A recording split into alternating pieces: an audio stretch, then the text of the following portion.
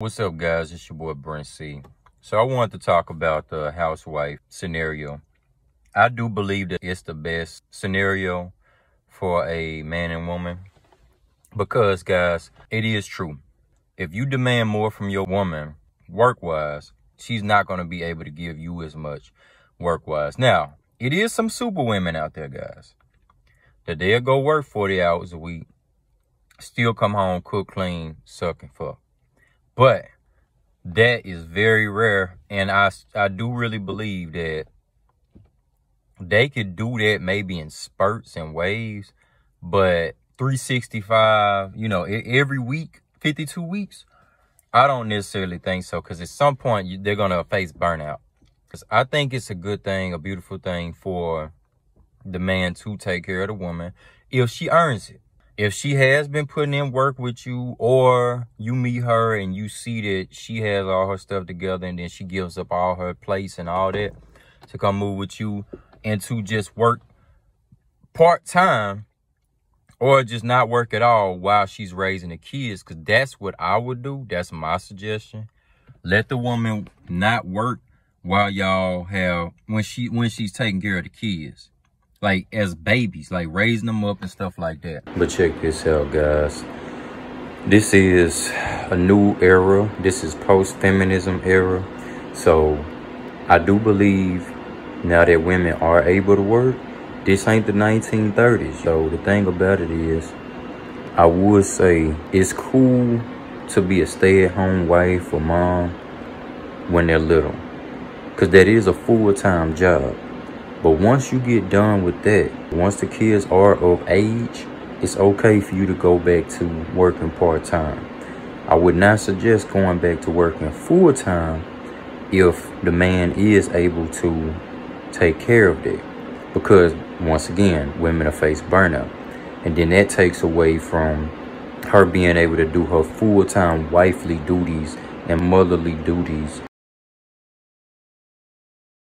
But once it gets to the point to where those kids or children are self-sufficient, they're in grade school, they catching a school bus, or y'all dropping them off to school at 8 o'clock, 8:30 in the morning or whatever. Well, what's she going to do for the rest of the day then?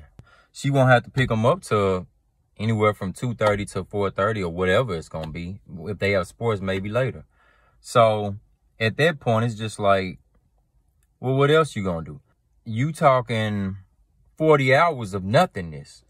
Okay, she can go to the gym, she could cook and clean, but how much cleaner are you gonna have to do in the house? Unless y'all got a mansion or something. So you gotta think about that stuff, guys. Idle mind is the devil's playground.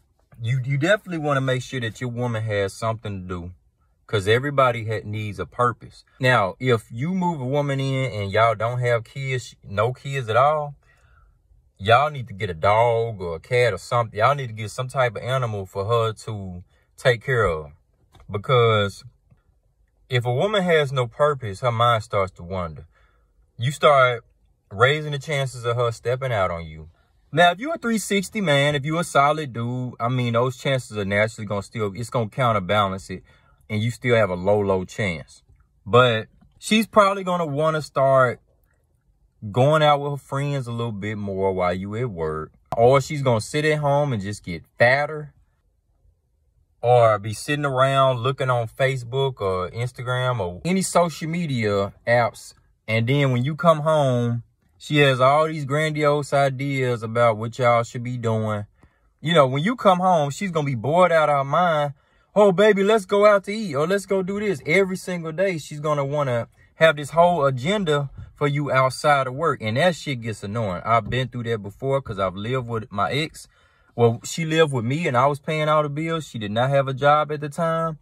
She was in between jobs. And that's exactly how that shit went, guys. Everybody needs something to do. You need to make sure that your wife has a role, or your girl, whoever, has a role. And you know your role as a man. In my opinion, I feel like it's best for women to be solely stay-at-home moms or stay-at-home wives when the child is very small. But once they get to grade school, and like I said, you could drop them off, or they catching a bus, and then that woman has a long period of time where she has nothing to do, then I would suggest just allowing your wife or your girl to go part-time, working somewhere. It can even be from home, but that way she has something to do.